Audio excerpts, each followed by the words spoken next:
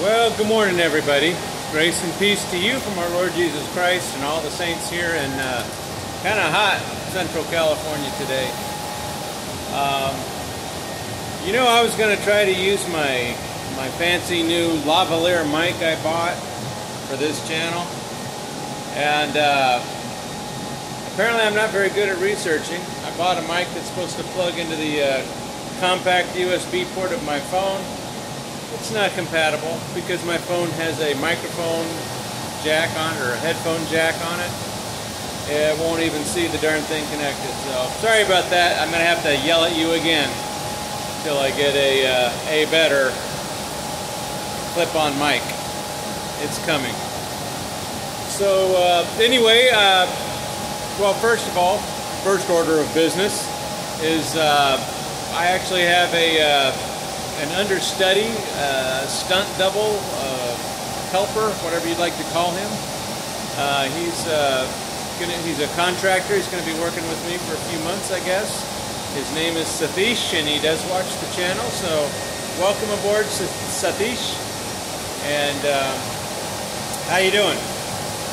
So the other thing I thought I would do today, so I want to welcome him to our network team here. The other thing I thought I'd do is just kind of walk you around and show you what our different equipment looks like. I mean, I've done it before, but not really just switch specific. So I thought I'd talk a little bit about the types of switches that we use here. So where's the first one? Let me find one I can actually get to. Here we go, over here. Sorry for all the dizziness. So I'll start with our legacy switches. So these here, they're hard to see. Let's get a little closer. So those are,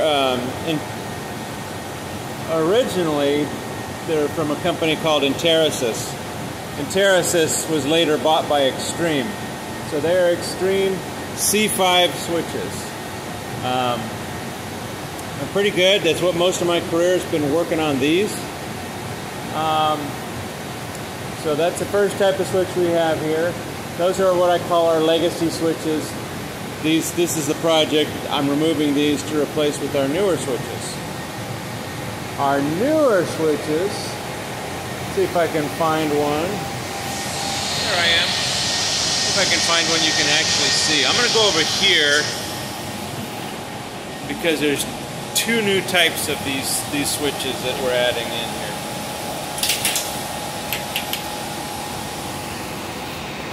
Oh boy, and I hope you can see them. Yeah, you'll be able to see it. Alright, let's get down here, way down here. It's a top of rack switch at the bottom of the rack.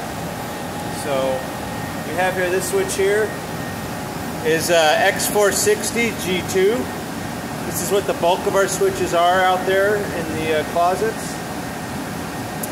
The newer switches we've been buying is this one up here, which may look identical, actually operates identically, but this is their 5250 universal switch. It's universal because it can either run XOS, which is the operating system these run, or it can run the VOS operating system, which would make it, run Fabric native. Those are Palo Alto firewalls that we don't use anymore. They're just sitting there. So, and that's a good edge switch. It can also be a good top of rack switch because you could have it participate in Fabric and not just be Fabric attached. It could be native Fabric. The other type of switch we have here is what we use as our core switches, and I'm trying to find the model number on this. There we go, that's what I thought. So it's a VSP 8404, and that's these guys here. All SFP connections. This is basically one of our 4 core switches. We have another one right here. So like I said, we've got a mate in the basement for that one, a mate in the basement for this one, and we attach those edge switches down there. We'll attach one to this one right here, and one leg of the fiber will go to this guy, one leg of the fiber will go to the one in the basement. And basically sets up a multi-link trunk to those two switches. So VSP8404 is the switch we use here. The other type of VSP is going to be like a fabric, native fabric switch. The other type of switch we use is 7400s, 7400. Also VSP 7400. I believe it's a 7404 actually. But same type of deal. It's just single chassis though. I mean, it's not modular. These, it's hard to tell, but it's modular. You got 1, 2, 3, 4 modules that plug into this. So it's kind of a chassis-based switch. These, just one single chassis, 48 ports, that's pretty much it. Well, 48 ports and then some other ports over here for stacking and for 40 gig modules, and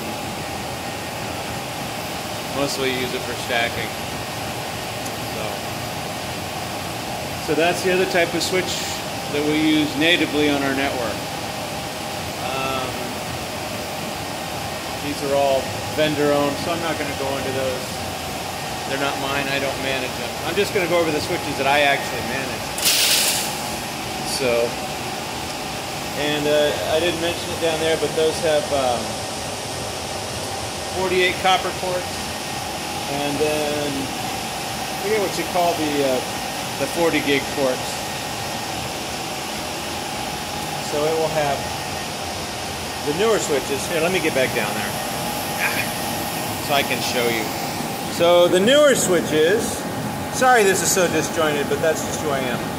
The newer switches will have 48 copper ports, 2 of the 40 gig ports, and then 4 10 gig ports. So there you go. It's the same on our older switches too. Basically the new purple boxes have that. So there you go. And like the older legacy switches, it's basically 48 copper ports, 2 1 gig SFP ports, and 2 10 gig SFP ports. Super easy switches to manage. Really nice. The other type of switch you'll find around here, I'm going to show you this one, even though I don't manage it, because I just kind of find it funny, is, where is it? You'll see a Cisco switch right there. See a couple copper ports, and then a couple fiber ports. That's actually managed by the county. The whole purpose of that switch is basically as a media converter.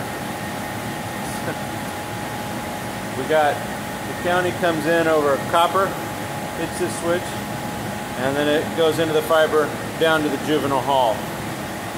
That's how they get to juvenile hall, is through us. We're the closest handoff.